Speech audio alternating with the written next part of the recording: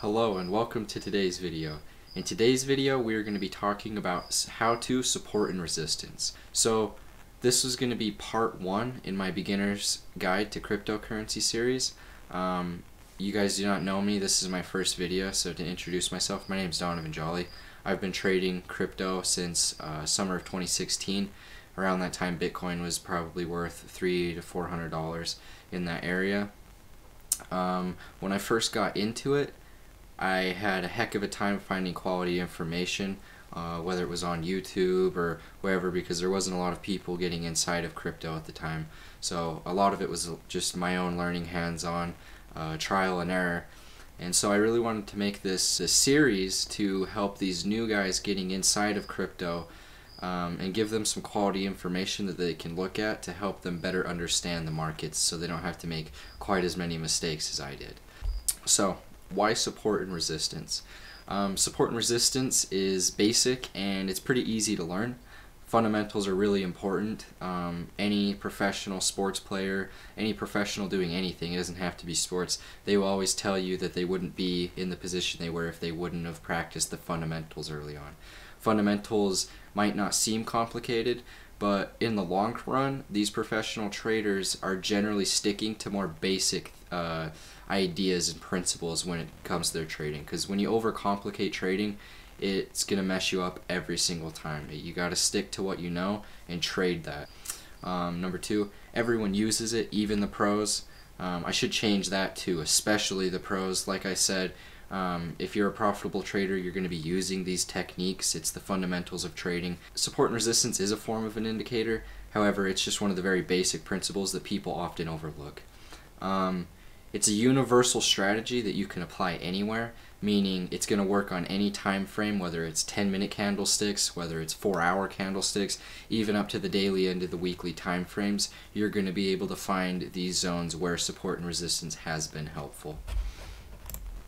Okay, what you're going to learn. Number 1, what is support and resistance? Number 2, how it applies to trading.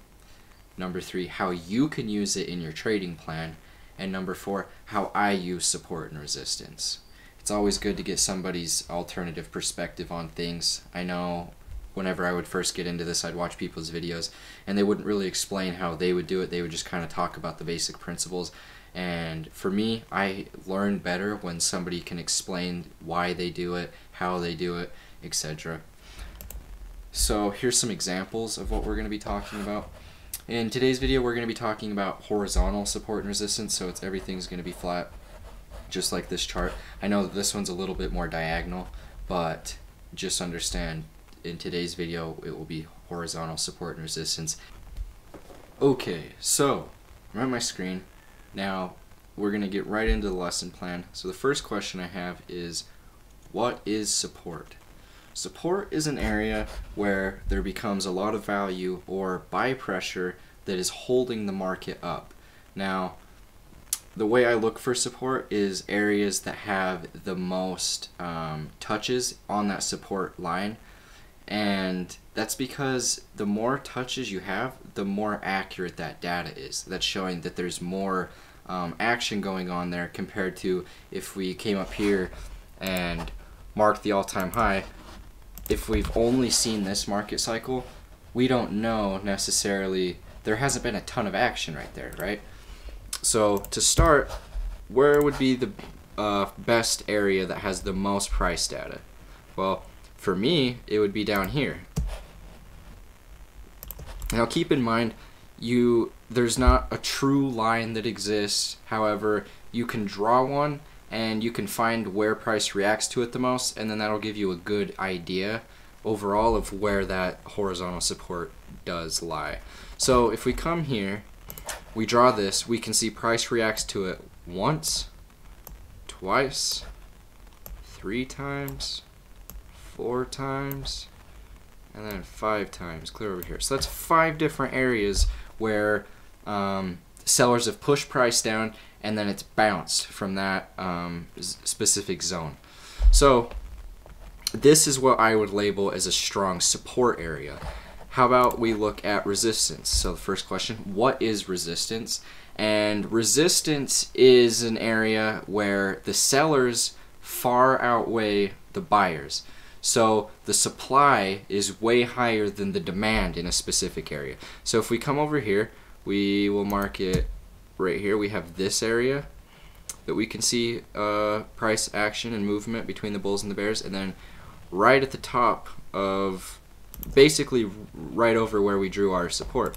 And now right in here we're starting to see this big battle break out between the bulls and the bears. So I'll mark this with blue.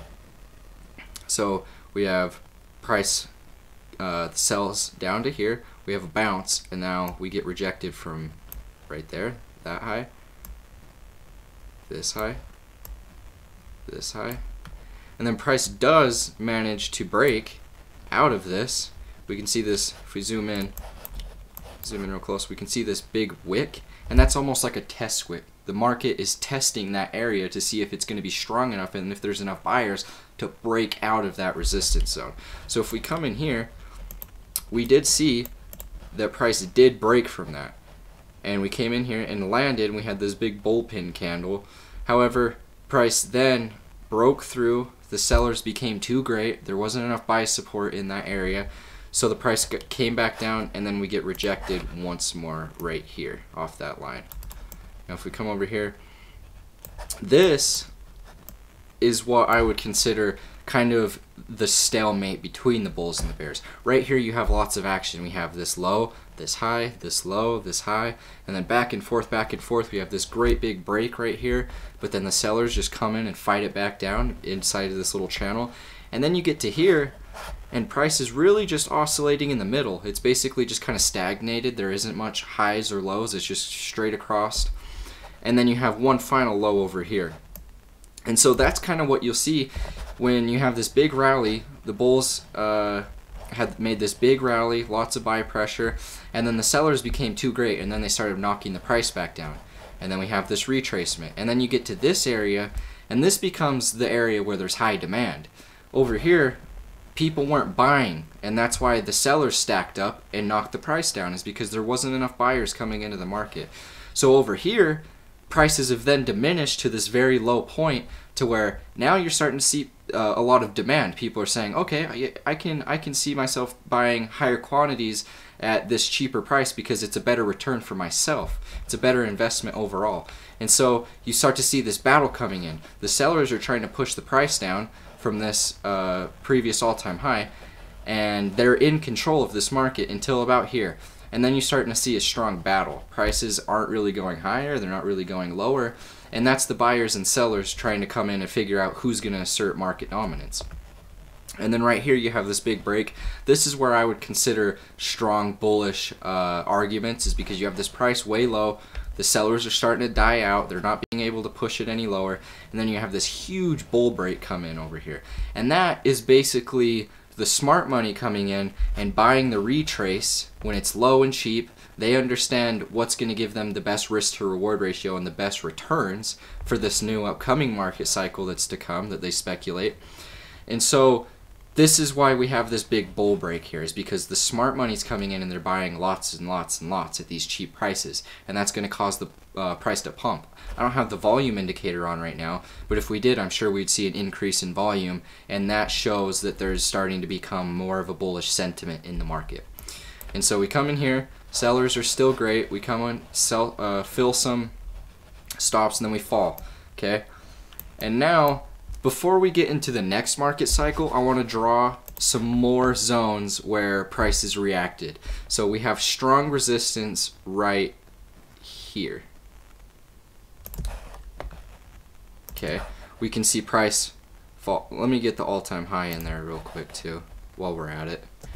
And I'm not gonna do it right there. I'm gonna count the wicks. Some traders will count wicks, some traders do not trade with wicks, they'll just count candle bodies. For me personally, I feel like there's a time and a place to include both. If there's an area where there's multiple wicks touching it, you can say, okay, that's an area where there is enough interest in data for me to consider that that's a solid area to put my probabilities in. So basically we have these areas here, and we'll even count right there. Okay, and then one final one right here. Now You don't want to get too crazy when you're drawing your support and resistance lines, because it can get really messy. If you have too many lines in there, you won't even be able to see what's going on. Like I said in the intro, don't try and overcomplicate things. This is just a fundamental practice. Keep it small, and you're just looking for the most areas of price history. Okay, so if we come in here, we can see made the all-time high up in this area. We have resistance areas here and here. Price couldn't break above that. We have support zones in here and here, and then we have support zone here, resistance zone here. And the cool thing about support and resistance is they're kind of interchangeable. Previous support, what once was previous support, can then act as resistance in the future as we continue to watch the price and the market form its market structure. So as we can see here, this area was once support for this bigger market, but then right in here you can see it act as resistance. There's sell support in this area, and it knocks the price back down. So if we come over here, we're then going to analyze our previous support and resistance zone and apply them to the next upcoming market cycle to follow. Okay, so if we come over here, we'll end it right there, and then we're going to draw our zones, and we'll just carry them over. Now keep in mind, not all of the resistance and support zones are going to react to the next one. However, it is good to include them to see whether they will or not. So if we come over here, and we'll start down lower so you can see a little bit better. We can see we had this last low, and this was kind of like the last sell-off of this market cycle starting into the new one. And so if you come in here, we can see, I'll mark it blue. Okay, so if you can look right here, we're seeing red and green candles, kind of just sideways movement, because this spot has a strong resistance zone and it's reacting to. We're trying to break through that. The bulls are trying to push through that. And there's also sellers that are fighting to keep the prices down. And so you'll have this sideways choppy movement until finally there's a decisive breach, whether it's on the downside or the upside. In this case, this is a bull market, so we have a break on the upside. And then you're just going to count the resistance zones. We have another one right here, and then we see that choppy movement coming again. Bulls and bears fighting and fighting. And then, like I said, this is a bullish market. We have a decisive breach. Now, this was a resistance zone right here. However, the second time around, prices didn't really even need to react to it. It just broke through and went clear up to the all-time highs. Okay? This is why it's important to pay attention to the previous support and resistance, is because you can come in here and place some buy entries and you can get filled. So like right here, we knew that this was a key zone of resistance. In this case, it broke and then it became support, and we have this huge wick come all the way down, and if we count, that's a 52% swing in that one move, and that's just from knowing where the previous support, in this case it was previous resistance, it then broke, so it became support. And if we had buy orders set there because we knew that that was a specific zone of interest, we could have got a 50% swing in just one day. And so we come here, we don't start seeing any real fighting until about this second resistance to the top near the all-time high, but prices are pretty seamlessly breaking through. Now you're starting to see a pretty big battle. Right here, we're seeing lots of movement. And that's because this is the all-time high. You got to keep in mind, think about how many people, the dumb money, FOMO'd at the top and then bought and then held. And if they didn't capitulate at the very bottom of this market cycle and they kept holding, they're going to get to the point where it hits all-time highs, and then they're going to say, okay, I'm broke even. If it goes lower again, I don't want to have to sit here and hold this anymore. I'm selling my position. So you have these big bag holders that are starting to dump on the market up here. And at the same time as that, you're having the people that bought, the smart money that bought down here, they're starting to take profits into this rally. And so this is why you're having a lot of a fight between bulls and the bears, is because from both sides you're getting sell pressure from the people that bought at the bottom and from the people that have been holding since they FOMO'd at the top. And then once that settles, we have another rally, and then this is the hype, and this is FOMO stage, just similar to how we went to there, and then we rally. So this is basically what you need to know for support and resistance. I think I covered most of it. Always remember, look specifically for the places that have the most price data, or the most points where price has reacted to a certain point. In this case, we had this bottom. Keep in mind, prices aren't always going to react the most perfect ways. Like I said, it's an invisible barrier, so you're just kind of guesstimating where it might be. So you might have a rally and you set a buy order at your given support zone. Say you set it right here and it wicks down and you just don't get quite filled, and that's fine. That's going to happen to you all the time. However, just knowing this simple strategy is going to benefit you far more often than it's not. So keep in mind that when you are trading with support and resistance. Thank you so much for watching. This is going to be part 1 to the beginner cryptocurrency series. In the next video, I'm going to cover diagonal support and resistance. But this was just kind of an introduction. Like I said, stick to the fundamentals so you don't get stuck overcomplicating things and trying to make things just far more difficult than it needs to be. So thank you very much. If you like this video and you found it helpful, please leave a comment, like and subscribe. So yeah, I'll see you guys in the next video.